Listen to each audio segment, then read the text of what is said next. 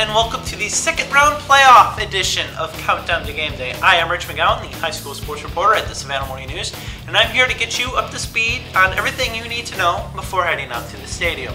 Now, 3 local teams are left standing after Windsor Forest, Jenkins, and Bradwell Institute all bowed out of action in Class 5A.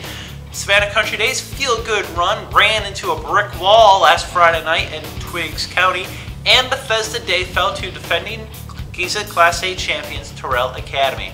But that leaves Liberty County, Memorial Day, and Savannah Christian still alive with aspirations of continuing their seasons another week. Can they do it? Well, let's take a look and find out.